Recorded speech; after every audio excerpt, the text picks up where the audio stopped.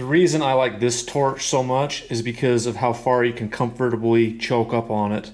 The closer you are here to the tip of your tungsten, the more accurate you can weld. It's the exact same as a pencil, you know. If you want to be real accurate with a pencil or pen, you hold it up nice and close. If you're back here, you're all wobbly, and all your little shaky movements get multiplied the longer this distance is.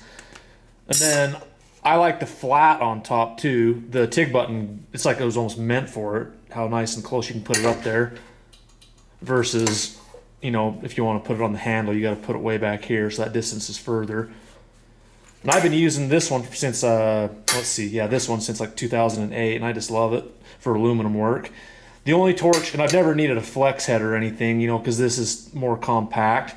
I'm not knocking any specific brand, but like these ones, these are air cooled, but the hardware requires you to have longer extensions here, which I dislike too.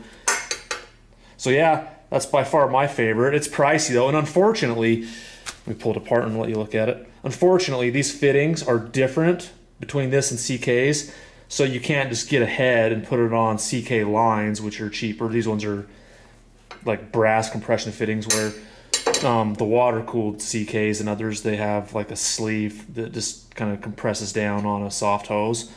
So yeah, this, you have to buy the whole assembly. It costs quite a bit more. I'll leave a link below for it. And to adapt this torch to the prime weld machine, which I really like, I'm going to be using it a lot more in upcoming videos, you have to get rid of this connector here and buy this one to get it to all work right. And I'll leave a link below for this too.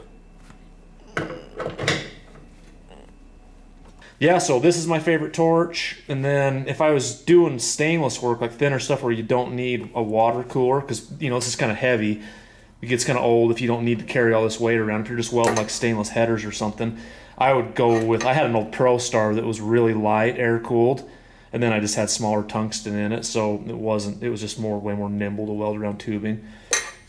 But yep, that's my favorite. Thanks for watching.